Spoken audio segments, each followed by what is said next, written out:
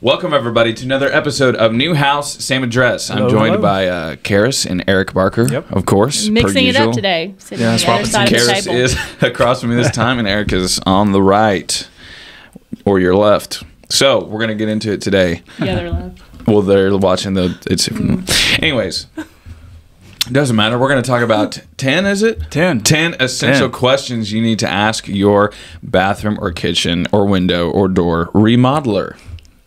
Yeah, mostly bathroom. Bathroom remodel. Okay, we're going to talk about the bathroom specifically. They would apply to all of them. Okay, copy that. Very true. This particular one is tailored to bathrooms. Nice. They're listening. So yeah, we're going to go through the top 10 most essential questions that we've found during our little walk here at Ozark Home Pros, and you guys have had a longer walk than I've had. Thanks. Being double my age, which is really young. They're still really young and beautiful. So he likes to make sure we understand how old we are. It's okay. Yeah, you know, this year my birthday and my grandmother's birthday always on the same month, but she was actually twice my age this year. So it made me think she was 47 when I was born. No grandchildren. Grandmother at 47. wait, she's double yours. Yeah, she Turned 94. She was 47 when you were born. Mm-hmm. She was 90 what? She's 94. Nice. And I turned 47 this year. So actually, she insists that she's decided she will always be 93. That's awesome. Yeah. Very funny. So anyway, I don't know how did that happen? That's okay. We're talking about how young Justin was. Oh yeah, that's right. Yeah. See, I'm turning 25 in December.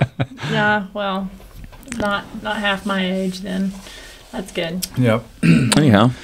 All right, what's number one? Yeah, let's Number jump into one, can I see examples of your past remodeling work? Can you?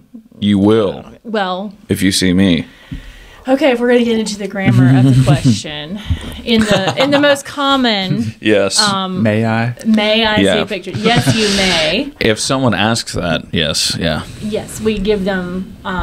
If someone asked me that, I was like, here's our website. I will email you and tell you the website so you can go and look at it, and then you're welcome to go and look at our gallery. It has pictures. Right.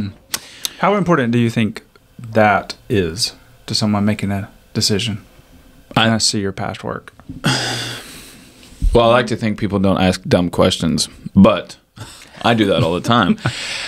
Secondly, I think that's important to them. They want to know that you're credible, and they might hear all the standard points of, like your insurance and your, warranties and stuff like that. And that's a way, in your Google reviews, you're credible on paper, but what does actually your work look like? Yeah, who cares if you have insurance if you have ugly products? Yeah, but why couldn't you just, like how trustworthy is seeing a picture of, I did that?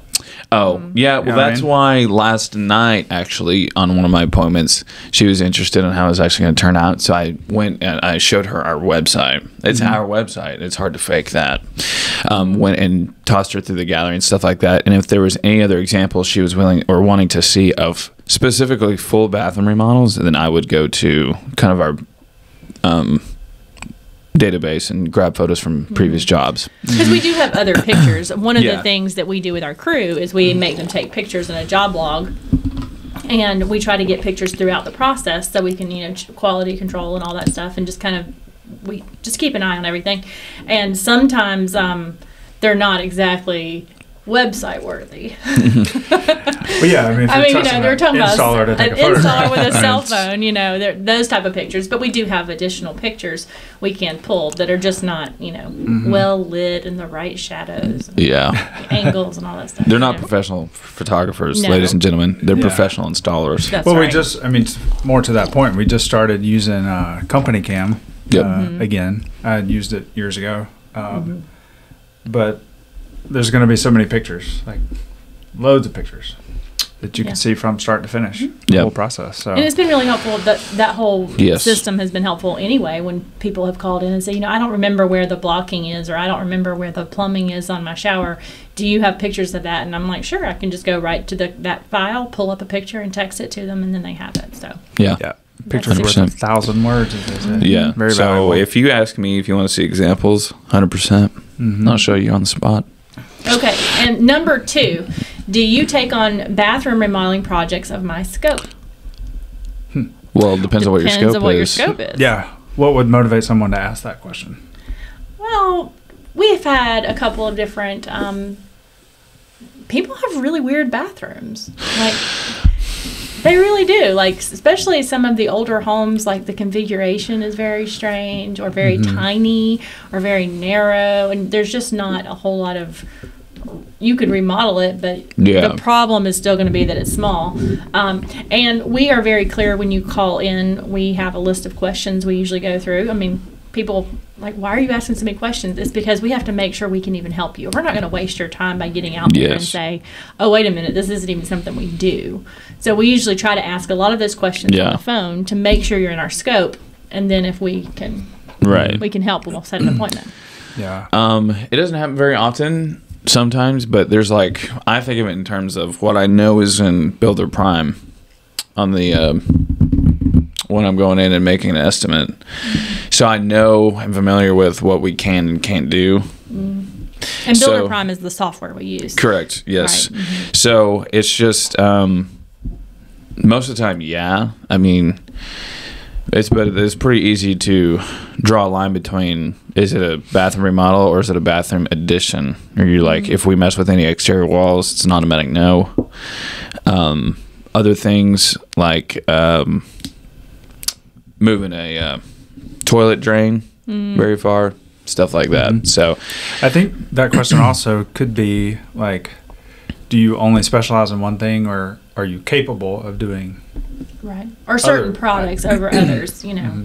I mean, we only do gold-plated toilets. So if you're not wanting gold-plated, I mean, no. I mean, we'll ask those questions. Usually those questions are going to be asked on the front end, though. When you call in or you send in an inquiry, either myself or someone in our call center will ask those questions and make sure that we can help. Yeah, and I think it's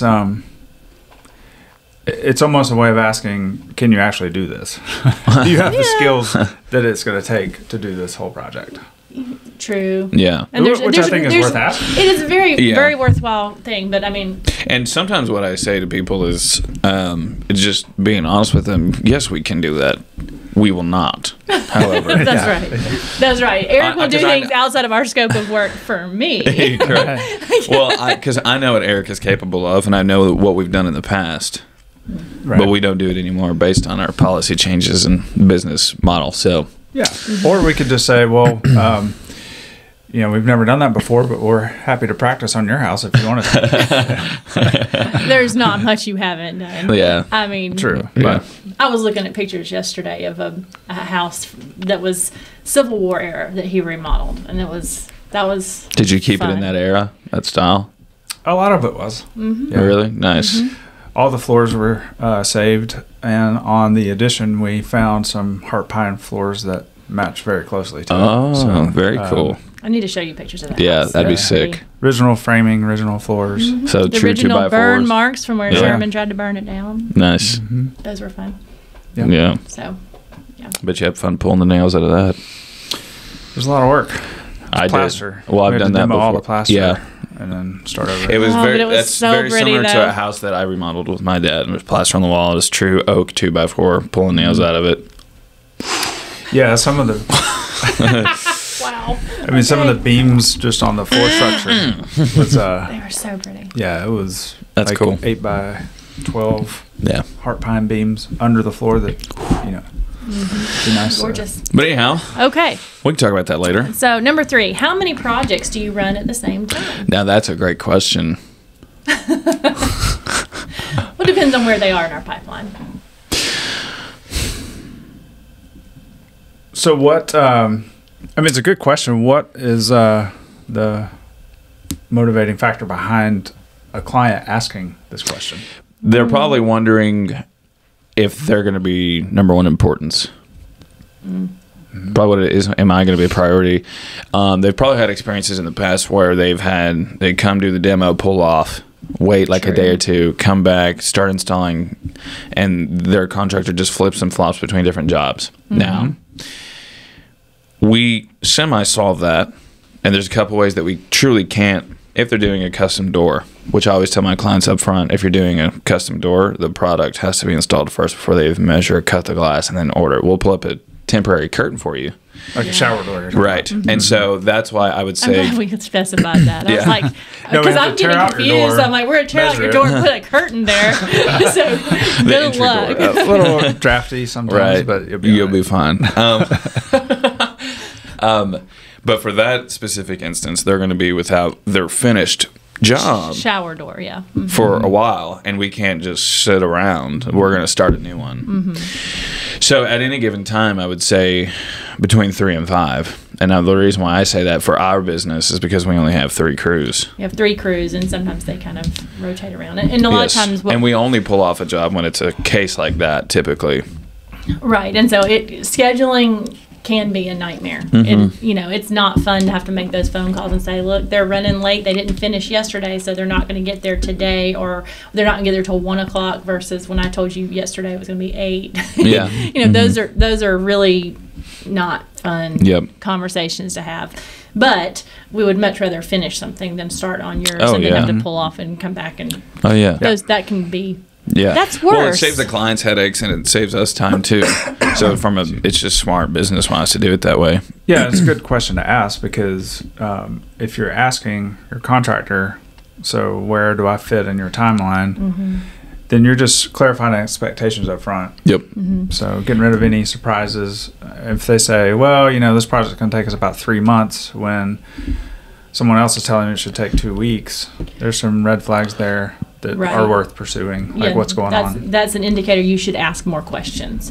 We've run into that a lot. We'll tell someone we have a pretty good idea of where we are. If you were to sign a contract today and we agree on all the terms, we know you would be installed in about X amount of weeks. Yeah, we can get it down to about a 2-week range. We know we have a window because we know about how much time it's going to take, where our crews are, how long the product's going to take to come in, stuff like that. Yep. But when they said, well, another contractor I got a price from said they could do it in 4 days, I'm like, so what questions should we be asking? Because the work won't take more than 4 days. But we can't do it for 6 weeks, and then it will take 4 days. So it could just be a matter of not asking the right questions. So these questions are very important to ask. Yeah, absolutely. Lead time would be what I would call that. Our lead time right now is... Yeah, and it's Ozark Home Pro's policy that we don't start any of our projects until all the materials are at the site, the warehouse. And we're still working on those processes too. Like it's something where once we put most of your products are in, we do go ahead and put you on the production calendar, and an email goes out saying this is your estimated time. And then I have lots of little things like, remember, this is estimated, this is not set in stone. Like, because we're trying to make sure that we set expectations correctly. Yeah. And that's still a work in progress. We're still kind of honing that to make sure, because we want to make sure we take care of our clients, but also set expectations that they don't expect us to be there earlier than we actually can be. Yeah, and with custom products, it's most of it's out of our control. Yep. Like we can place the order and we just wait. So, product delay, like material delays, delivery delays, truck drivers, all of that comes into play is outside of our control. So we try to just, account for some of that. But which is why we're opening up our own manufacturing center. So we can, and logistics. We just ex-nay that whole process. Okay. It's Justin's new venture that we're not going to be part of, but whatever. I just need a little bit of money. Number 4. Who will be working in my home? What's the motivation behind that question? Is it going to be you, Mr. Contractor, that I'm hiring? No.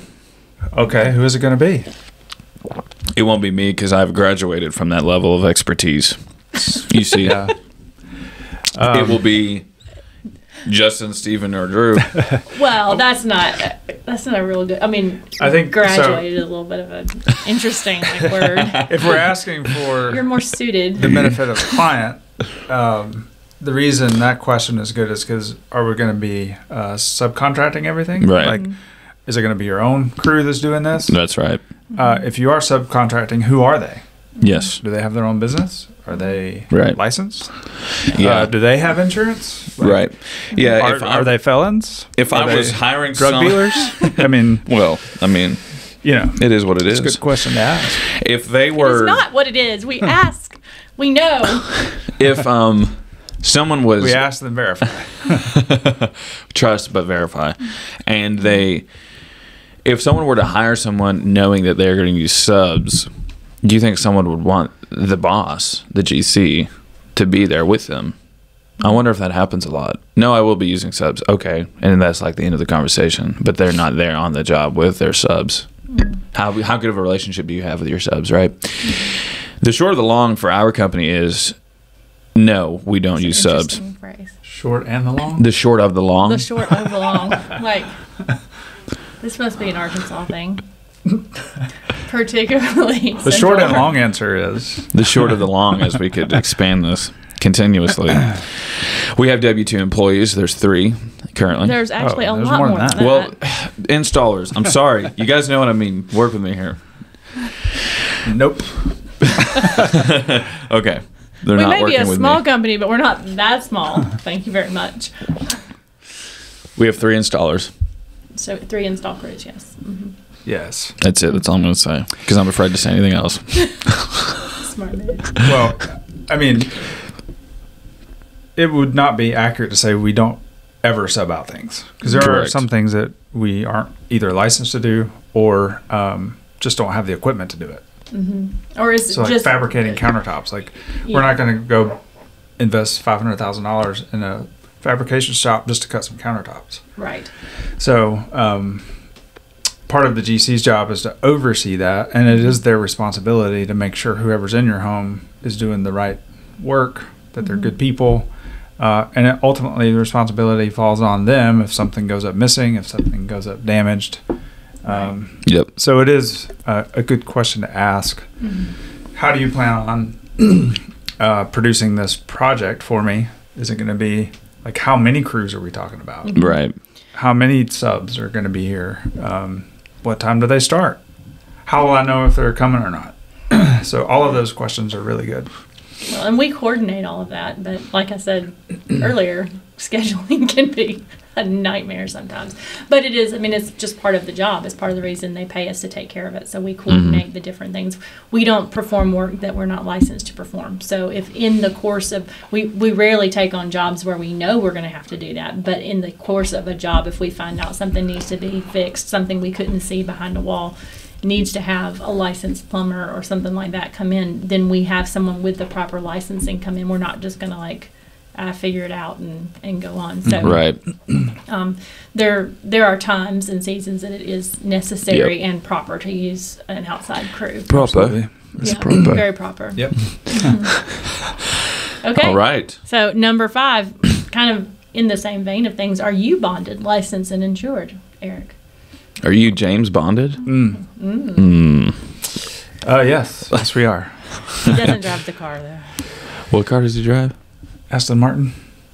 Oh, nice. Very cool. I haven't seen it in the movies. He drives other ones. You but that's haven't what he's- seen any James Bond movies? What? Is this a... No, I'm shooting you straight.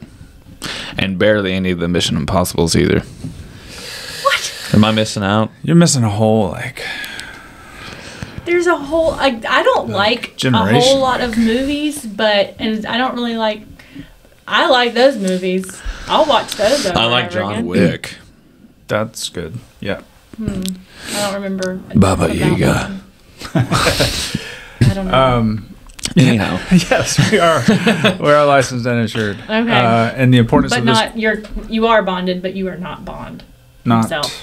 Not Bond. 007. Yeah, you're not 007. I'm not a fan of martinis with olives. Oh, Yeah. I tried to get him to take like something with olives. olives this week, and he was like, "Ew, gag." Olives are gross. But yeah, it's a good question. They want to make sure that they're protected, obviously. Yep. Can they see our licenses and insurance forms and all that stuff? Oh, Yeah, we show it to 100%. them. Yeah, it's attached to when you go through the project and you get an estimate. It's attached. A copy of our insurance is. We do show a copy of our license during the meeting, the initial meeting. Mm-hmm. Sure. And I would be concerned if someone isn't showing you that. Right. or mentioning it. Right. That should be one of the first things they talk about. 100%. Okay, what permits does my project need, and will you get them? Well, it depends. If it is a full bathroom remodel, sometimes it requires them, or maybe more often. You probably have more experience in that question than I do. So it depends. It depends on your jurisdiction. Yeah. It depends on the jurisdiction. If you live in town. If you live in the city limits. If you don't live in the city limits. If you're moving plumbing versus just replacing a faucet. Right. I mean, those type of things. It gets really funny. I have called lots of jurisdictions and talked with lots of inspectors, and lots of people in the office are like, just call the inspector. And so then you have to go and track down an inspector. And they've all been very helpful, but it does get kind of comical because literally these guys are 10 miles apart and have totally different rules. Yeah. Yep. Yeah. So the way that works is it's called the authority having jurisdiction. So each city, municipality, whatever, if they set up a building permit or structure, then whoever that inspector is the authority that has jurisdiction over that area. They interpret the code however they think it's there written. Is a standard code, but that kind of applies differently. All use the same code, but some people interpret it differently. It's always good. But if permits are required, then expect some delays. I mean, this is because you have to get a certain amount of work done. I mean, you're working with the city, so schedule the city or county. Expect some delays, and you're gonna have to wait a day or two for them to show up, and if they find anything, then that has to be repaired. They have to come back and look at it. Right. But yeah, it's a necessary part of the process many times. Yep. And it's a protection for you to make sure that things are done well, especially 100%. if it's inside a wall that's going to be covered up. They want to look at it first to make sure that you did what you said you're going to do. And termite treat it and everything like that. Right. So awesome. Excuse me. So yeah, if the person you're hiring says, I need you to get the permit, which most jurisdictions allow homeowners to get a permit. Right. That I would question what's going on there. What does that usually mean? Yeah, I didn't know people. Expand on that a little bit, Eric. Well, it means Tell me a little bit more. If your contractor or quote contractor is not able to get a permit, that means they're not licensed. So that's an issue. And you can't have insurance if you're not licensed. So like one not indicates licensed another or insured. Indicates another. So if someone says to the homeowner they need to get the permit, that tells you a lot of things in that one statement. Yeah, that pretty much means they're not licensed. That's awesome. And you'll have some contractors or self-proclaimed contractors say they are licensed. And I've run into many situations where that's just the business license. Right. Like they paid $25 to the city so that they could operate a business, but not be a contractor. Right. And that's not the same type of license. Contractor, yeah. Right, Business there's a license. license to have a business because like we have to have a license to have a business in the city of Springdale. Yeah. Any business has to have a license. Right. Yeah. And to have a business, you have to have an address. You have to have all this stuff. But in what scope you're operating depends on what licensure you're going to need.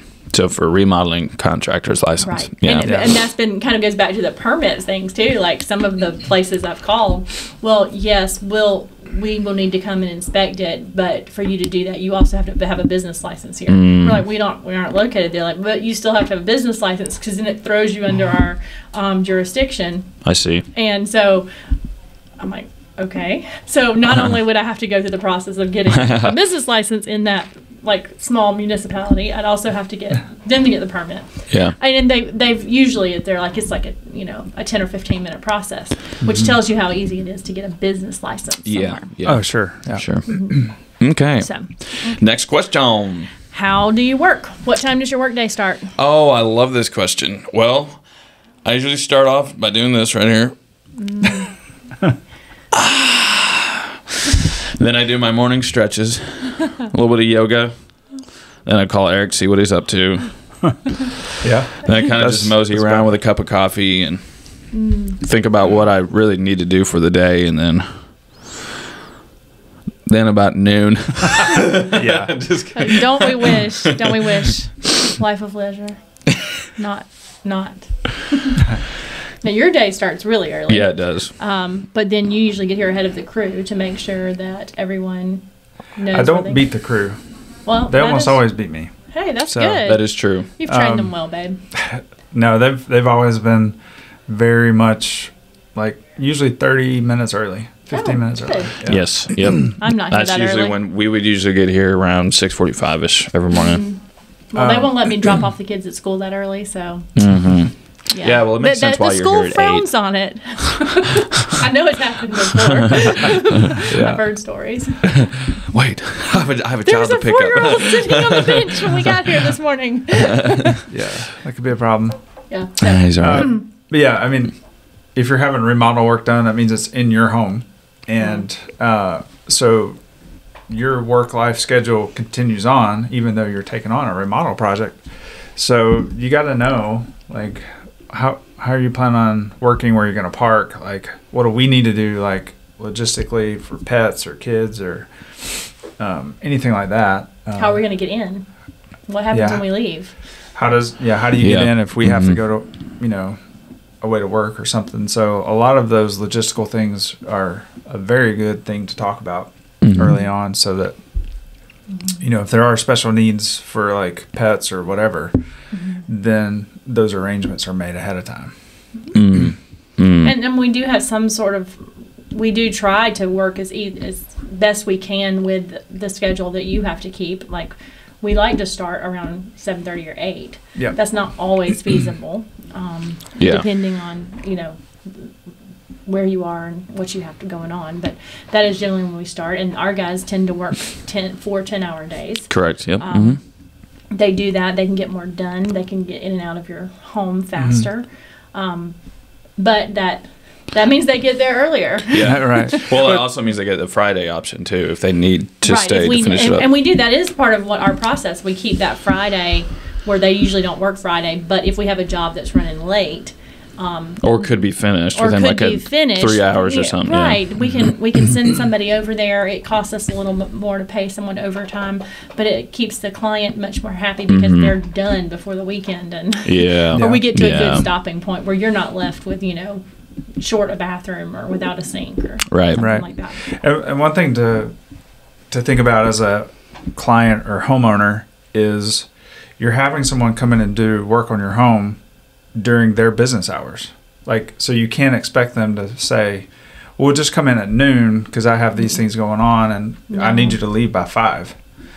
No, they're there to work 10-hour day. Yeah. And so as a homeowner, you need to allow for that, or it's going to take forever, or someone may not even work for you if you tell them. That's when you have to pull off a job. And that just means, we can't promise when we're going to be back, because now I can only spend half a day here. Yeah. So I have to find another job that's only half a day, or find work that can only be done in half a day segments. And that's just a not nightmare. That's not how it works. To deal with. I mean, there are times when we've had to do that, and I know the clients get frustrated, but believe me, as a business, it is remodeling business. It's not just your job that got messed up by us having to pull off or someone not being able to be there. That meant it set off a whole domino of things. So my one call to you means I have 12 more calls to make. Extra time, gas, And so, it's a big deal if we have to pull off of something and can't work because of stuff like that. Oh yeah. Yep. So it's good. So don't do that ahead of time. Yeah. So that is something we do try to talk about, but I think that probably those questions should be addressed up front. Yeah. Absolutely. Number 8. Okay. No matter what. What's your expected payment schedule? I mean, do you require a deposit for custom products? I mean, really? Yeah. Yeah. Yeah. Because guess what happens when you don't pay for it, and we do? We can't return it. Right. Why is this an important question from the client's perspective? Oh, well, I want to know how much skin you have in the game versus I have in the game. I guess that would be the motivation, right? Or maybe they're looking for red flags of someone who's not asking all of it up front, or something like that. Like if someone asks, what is your deposit? And they say, we need everything up front. Then that's what they're 100% up front is not smart. Yeah. That would be a big red flag. That'd be a big red banner with sirens and flashing lights. Don't do it. But on the other hand, if it's a custom product and they're not getting enough, I would really question how feasible their business plan is. Like, are you still going to be around in 2 months when the product comes in? Because if you're not collecting enough to cover like custom materials, your business doesn't necessarily function very well. I mean, the way we view this is almost all of our products are custom or custom ordered to for each client and their project. And you know, this is your project, this is your idea, you got to pay for it. And so a lot of times the deposit doesn't cover everything. Sure doesn't. But it does say, okay, yeah, we're in this, we're going to do this, and let's go ahead and get this ordered. So that's primarily, if someone is asking for a deposit, anything, I would say 60% or less, that's pretty reasonable and to be expected. Now, there are occasions where 100% up front is okay, especially if it's like, I'm just buying this custom cabinet from you. Well, there's no install. You're coming to pick it up. It's just like going to a big box store and ordering something. Like you got to pay for it before we do that. Well, that's kind of that's a different scope of work. We've done that. We can do that for people. You know, they want cabinets through us, but they want to take them to their remote cabin 4 hours away where we don't work, and or you know, they want to do the install themselves. Absolutely. That's something we can work out. It's just a good question to ask to protect yourself and to not be shocked if a contractor is asking for 40 or 50% up front. And that's the reason you sign a contract. And we're going to, one of the next questions, we're going to kind of go into how you're protected. By, when you do that, there are ways to check to make sure you're protected. So that'll be one of the next questions we ask. Okay, which one do you want to go to next? Number 9, how have you resolved, let me start over. How have you resolved differences of opinions in the past? So, I mean, this is an unusual question. I still don't understand it. I can't say that I've had too many people ask me, well, when something went wrong, how did you handle it? Right. That's a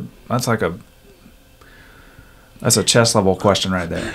Because most people don't talk about that. But like if you run into a situation or a problem or an issue or you uncover something in the wall that no one knew was there, like termite or rot. Right. How do you handle this? I surrender. That's it.